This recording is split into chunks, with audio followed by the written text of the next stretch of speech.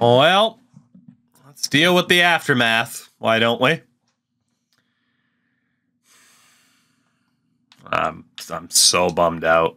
This should have been the year they stepped up. And adding talent, we went further last year with some of the younger talent. Skipping the line might not have worked out too well for us. We had great goaltending all season long, and unfortunately, they failed us.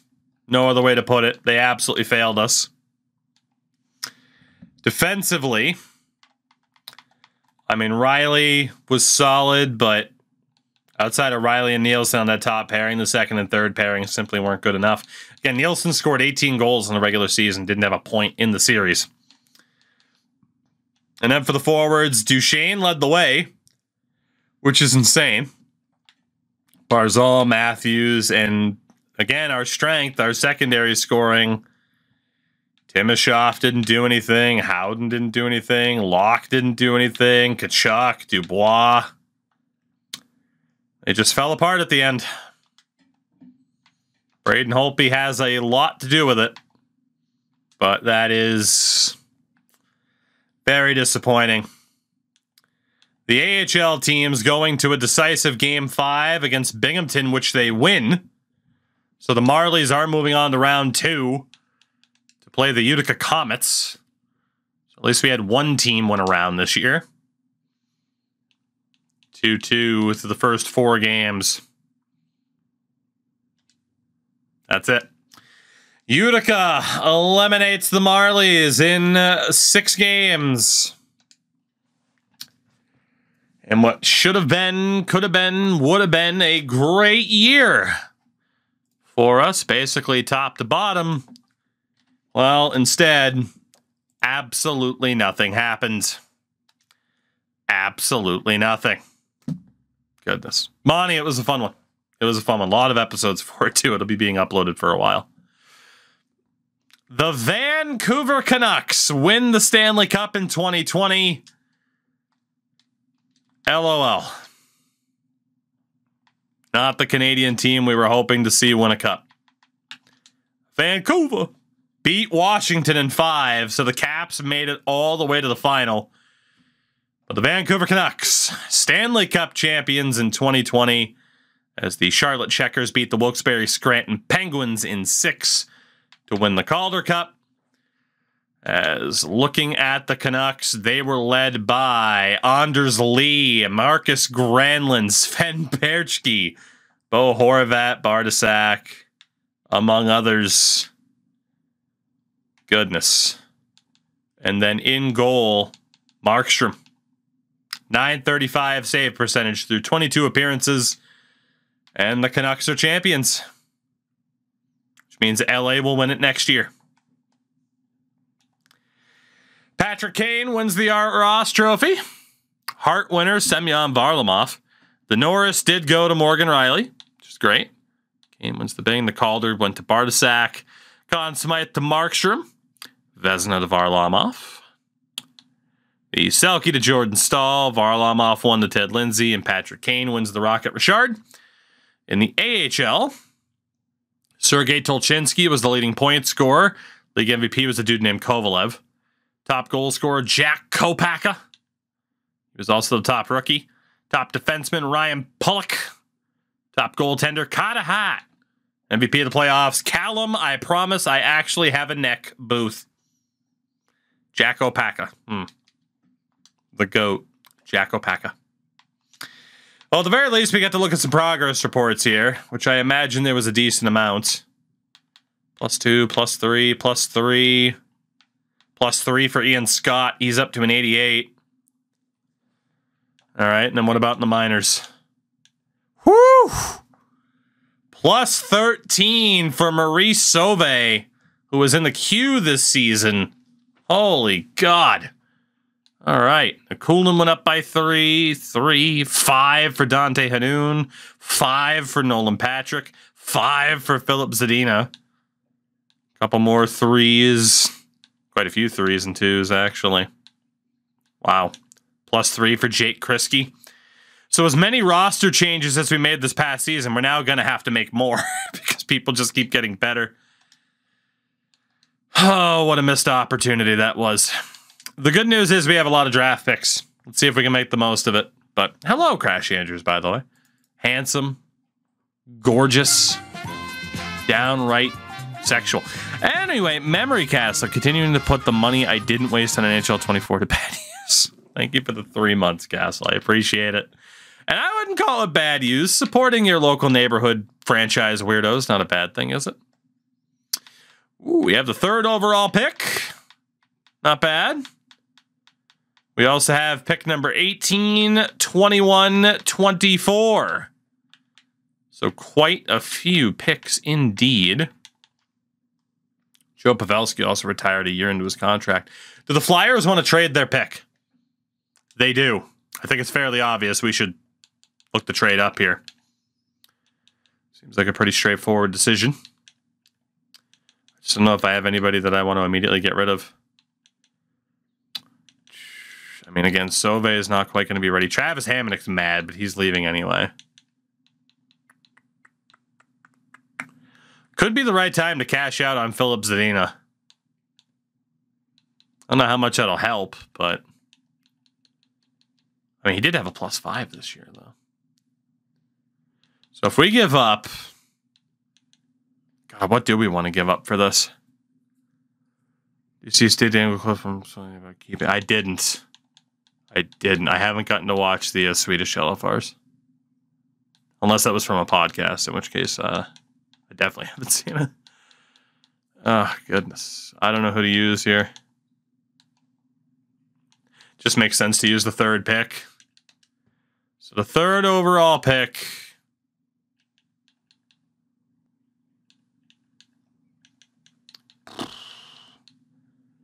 I mean, Sammy Nico's showing up as an 84. Honestly, Tyler Myers might be the guy to get rid of at this stage just because of the younger talent that we have.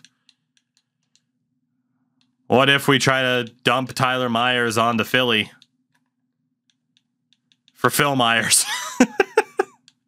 3rd for 1, Myers for Myers. Who says no? We'll also pick up some extra picks if we can. Let's remove a 3rd. Let's remove a 3rd. The 3rd overall pick and Tyler Myers for the 1st overall pick. Their 2nd pick next year, or the 2nd round pick next year, and Phil Myers. Tyler Myers is gone. Frank, again, I didn't have the time and totally forgot. So that's why that's not happening. All right, so we look. Top 5. No real guarantees of who's actually going to be good. So maybe this wasn't worth trading up. Maybe it wasn't. Although, again, getting rid of Tyler Myers did make sense. So there's a goalie named Lindzen. So there's a DFD, Spencer Glenn Cross, but he's 20. Lawrence Weller, 18-year-old sniper out of Canada. Magnus Rodin. Clint Murata. Or Victor Hansen. Apparently it's somewhat accurate that Hansen's going to have good agility. Everything else might not be that good, though.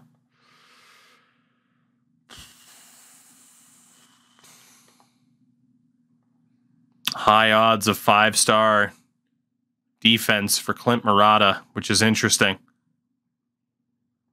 Honestly, I know he's 20 years old, but again, 20-year-old players could be really good at the time.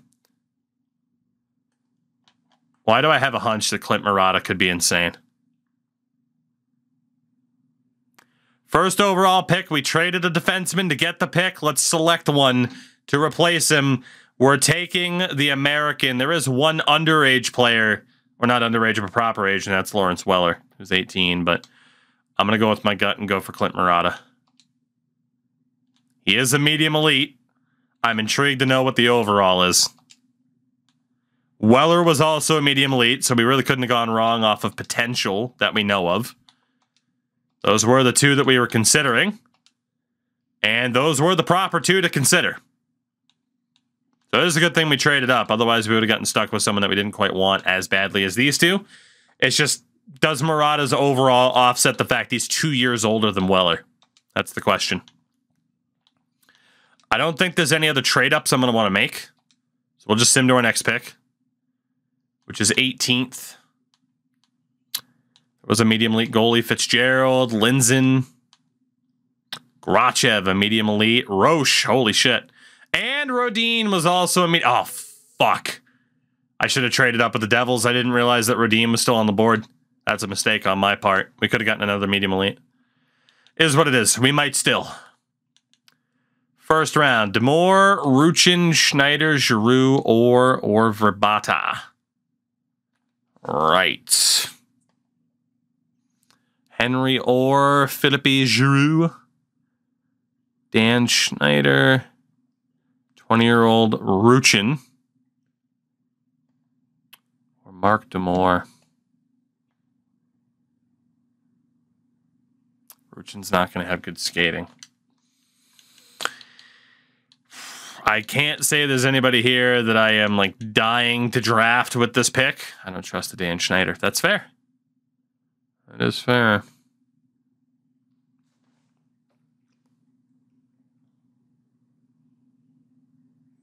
Brad Lawson's not looking that bad. His physical category is going to be terrible. David Pittis is going to have good defense. Patrick Verbata.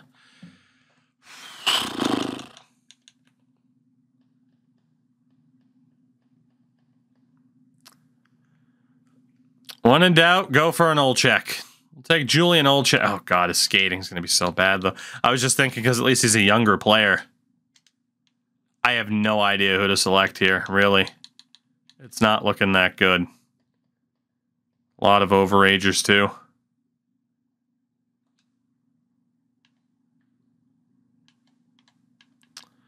I'm going to go for Ruchin just because of that listed potential. Because we do have another pick coming up where I should be able to get Lawson anyway. Yeah, we have pick number 21, so we should be okay. So let's take Mr. Ruchin, medium 4. That's okay. Yeah, it's going to be about the same no matter what. And then we have Lawson to draft as well. Low 6. All right, the quality of this draft may have just completely died. That is a little bit scary. Just a bit. If it was easier to trade down, I would. A high starter, DeRoche. There's Cunning at a high 9. And then exacts. There's Graham. There's an exact top 6, apparently. 18-year-old Ted Graham. Let's go for him. A little bit off the board, but at least he has a medium top 6, so it's a good pick. Don't have another pick until the end of the second round. Almost the end of the second round. This is what it is. Let's go for this guy, Lawrence Scott. Another overager. Low elite. Okay, that's good. Ooh, okay. 2 out of 3, not bad. So we got Lawrence Scott, which looks great. Ooh, who looks great? What about Vyacheslav Kenins? Low 9. Okay, not as hot. Still looking like this could be a really good draft for us. At least at the high end. Oh, God. Let's go for Martindale. Low 7th. It's a tough draft to find steals in, man. What about Della Rivera, the high backup, who's actually a low backup? You hate to see it. And a 7th round pick. Let's go for either Chris Mayer or Benjamin Isbister, and we'll go for the Isbister. Why not? Low AHL starter. Okay, well, let's get the hell out of there. And hope that we did well with Murata. It means no worries. Or it means a complete swing and miss. If we could have had the other guy. So let's see. Goalies first. So again, we have Scott, McBride's an RFA, Hart, Van Pottelberg, Hellenius, and Party. Neither of the two goalies. I was going to say none, but there's only 2. So neither of the 2 goalies that we just drafted we're going to do anything with. So goaltending will be pretty similar to last year. Defense, we got Reinhardt as an RFA. Valyev's an RFA. And Murata is an 80 overall out of the gates. Let's fucking go. That is a good first overall pick. The other guy might have been good too, but at least we know we did all right there. Whew. We'll hold on to Gustav Forsling as an RFA. We'll drop Travis Hamonic. He's mad anyway. We'll hold on to Eric Chernak for the moment too. RFA. Joel Edmondson, you can go. Sauve, we're not going to sign yet. Ruchin, Canadian, but he's 20. How'd that guy not get drafted till age 20? The wonders of how this draft worked. Let's see, we could drop Phil Myers. Rest of those guys suck. So our defense got the boost it needed in terms of prospects. Austin Matthews is an RFA. Gustav Nyquist is already mad, so we might look at moving him. We have the low elite Scott, who's a 70. It's not too bad. Okay. Left wing side, Barzal's an RFA. There's Gabrielle, Line. Gotta be honest, we can aim for people with higher potentials. So Jesse Gabrielle will go, and at 22 years old, we'll move on from Patrick Line. Can aim for people with better potentials, as I said. Honestly, Mitch Marner. I know he's an 82, but you know, at least he's an 82. Let's hold on to Mitch. The other guys were what, 77, 76? Let's let go of Anthony Beauvillier. Graham, Canadian, so we're not going to sign him. All right, so we don't have too much to do. We do have 39 million in cap space. Technically, it'll be more once we move on from Nyquist because he's pissed at me. Let's get those new dudes that are of age to be sent down to the AHL under contract. Chernak accepted the qualifying offer. It's not quite ideal. But free agency.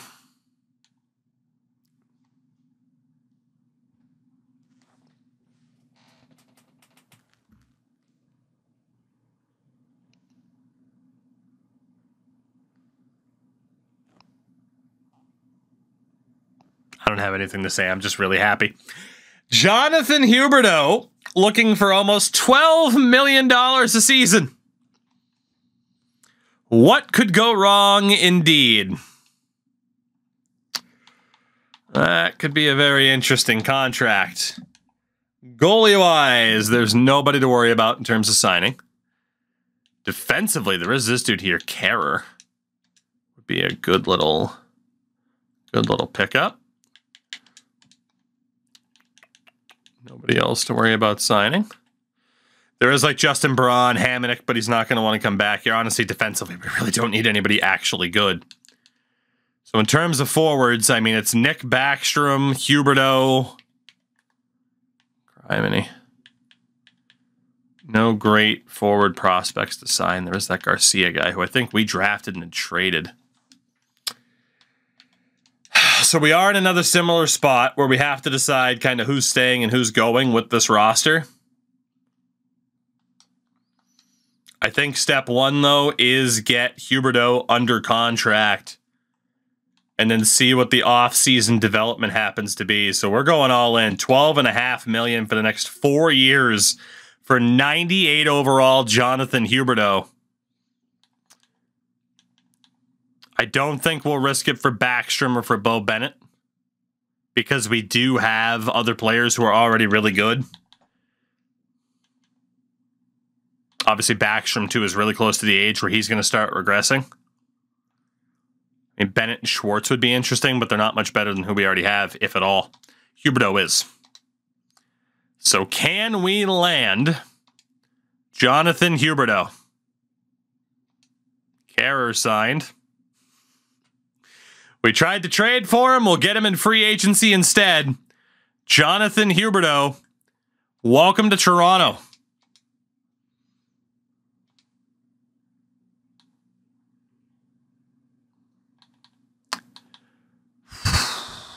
We're going to have more big decisions to make about who stays and who goes on this roster.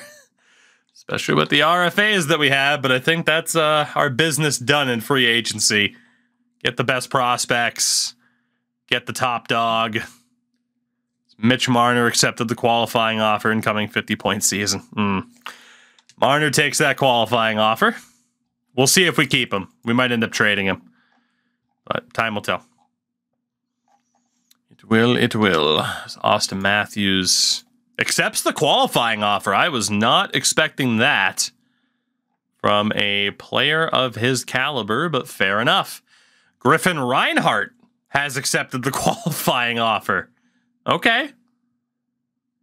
Saves me a couple of steps. I mean, probably getting a bunch of money regardless.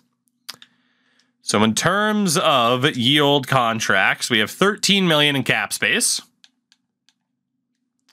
with Valiev, Barzal, and McBride needing to be signed. McBride wants nothing.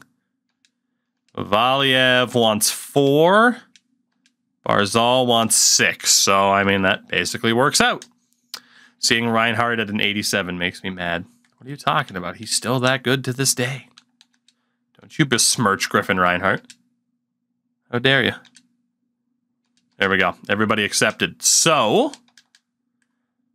let's kind of get a look. We do have to save and exit for the roles to update and everything. But I do want to get a look. I forgot to look at the dudes overall that went second. It was Los Angeles that had that second pick? I don't remember. We can look right now, though. Because I traded the third to Philly. Who had the second? Was it LA?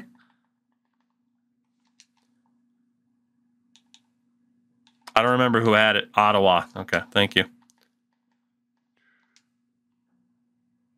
63. We made the right choice. Maybe this guy will be an 80 by the time he's 20, but we made the right choice to get a guy who's good now. So I'll take that. So in goal.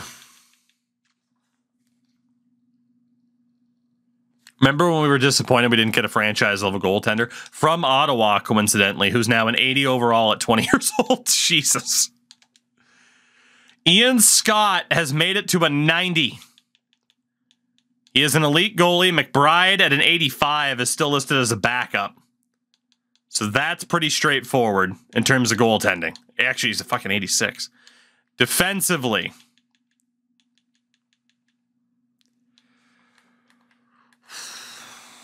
I'm sure you can see the roles there. Sammy Niku went from a depth defenseman to a top 4 in one season. Yeah, we're going to have some choices to make here. It honestly might result in Griffin Reinhart getting traded. And then for the forwards... Oh, Christ. Oh, Christ, look at this. Look at this. It's just as bad as last year, if not worse.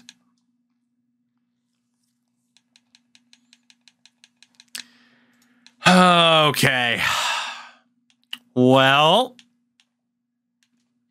Stubbs, what's going on, man? This isn't going to be easy. I mean, Murata and Kehrer as the third pair is fine.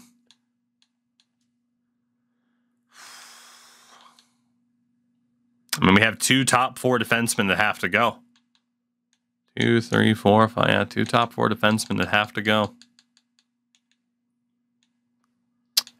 Chris, good morning to you. Morgan Riley hit a 99.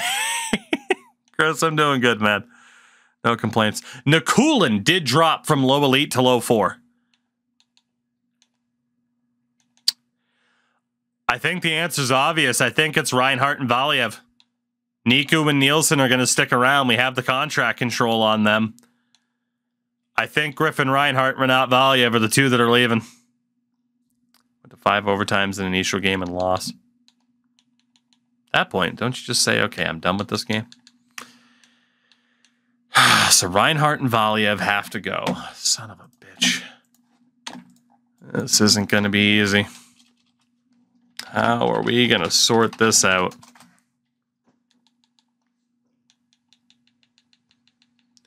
And then for the forwards, we pretty much know that Gustav Nyquist is on the way out too, just because he's pissed. Although maybe not. Maybe we keep him around. So Duchesne, Nyquist, and Matthews. If we don't play someone on the top line, they are going to get pissed. So yeah, Nyquist is going to go. So it'll be Duchesne, Matthews, and Huberdeau as our top line this year, which is insane. Second line, more choices have to be made. 5 people, only 3 spots.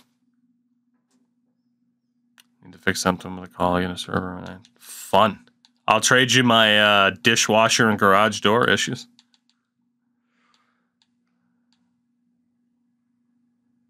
My God, dude, they're all like medium elites.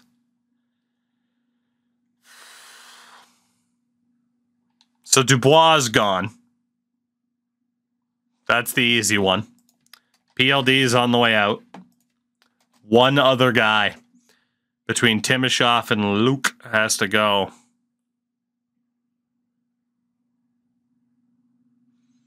Timashov is staying. You could argue Barzal at a low elite. So if we go Timashov, Kachuk, and Locke, and then get rid of PLD and Barzal. Why don't you stock up on so many prospects? That's just how these games work, man. Always bound to happen. Third liners between Howden and Kriske. We got to get rid of one. Kriske has the lowest potential, but both these two are 24 and probably not going to get that much better. But then again, they are medium elites. Kriske has the most value. I think maybe Jake Kriske gets flipped too. This is insane. So I think it's Howden, Bristle, and Virta. And then a fourth line is already decided. Grunstrom, Foster, and Rasmussen. So Reinhart, Valiev, Nyquist, PLD, Barzal, Kriske all have to get traded at least. But are there teams with prospects out there that we can even get that would make... I mean, Ottawa has Weller. That's one. Philly have Glenn Cross. 20 years old, 75. So there are prospects out there that we can get, for sure. If we prioritize Western teams first... Barzal has 3 more years, though. Shouldn't you keep him? There's an argument for all the players, but with Barzal, the thought is technically low elite. Medium elites are pretty strong in this, whereas low elites typically super strong, and it is, but he also didn't have a good season, really, and didn't have a good playoff performance either. So, cashing out on him now, while he's at max value, isn't the worst way to go. Defending Cup champion Canucks have Zykov, but he's only a medium top 6. Winnipeg have Chikrin, but he's already developed. They're going to do name Allmark. I do agree we could look for a big top 2 defenseman as well. AJ, no, these are EA's rosters.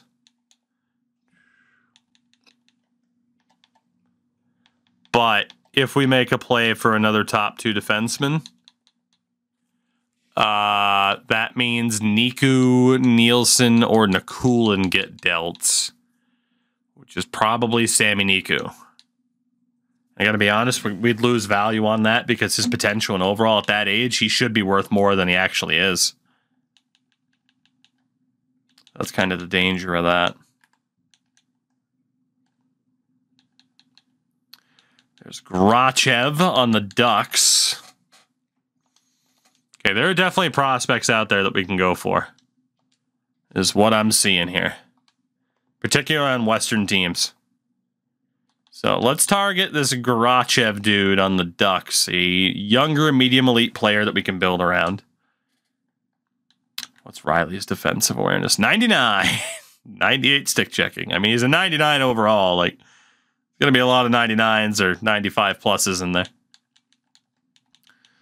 All right. So we know that Griffin Reinhart needs to go.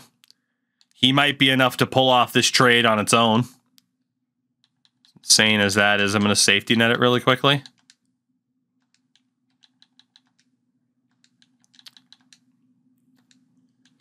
Looks like it's going to be Reinhart for Grachev in a 7th. Looks like that's where we're going, and we'll deal Griffin Reinhart for the 8th overall pick in the draft in Grachev. Nope, looks like it might be 1-for-1 like I thought. I got to give up a little bit, actually. Fair enough. It'll be my 7th in the deal. Still not enough. Balls. I do have randos that I can tack onto this that we're never going to sign. Isbister, Delarovere. There we go. So Reinhart, Isbister, and Delarovere for Grachev. As a done deal with the Ducks. It counts as technically trading away Reinhart because, again, qualifying offer. Which is very stupid. Also, it's still showing Grachev on the Ducks there. What?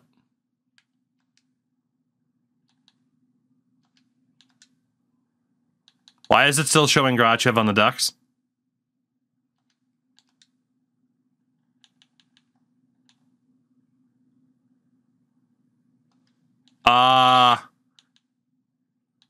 Hello? It's showing Reinhart on the Ducks, but the prospect I traded for is also still on the Ducks.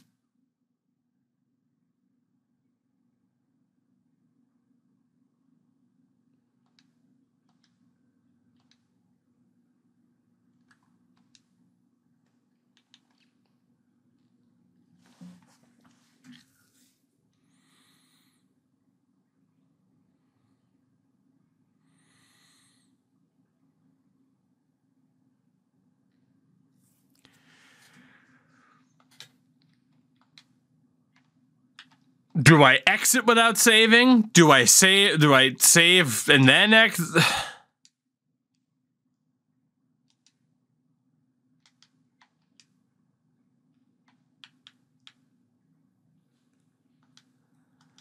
I guess we're not gonna save and see how far back it takes me.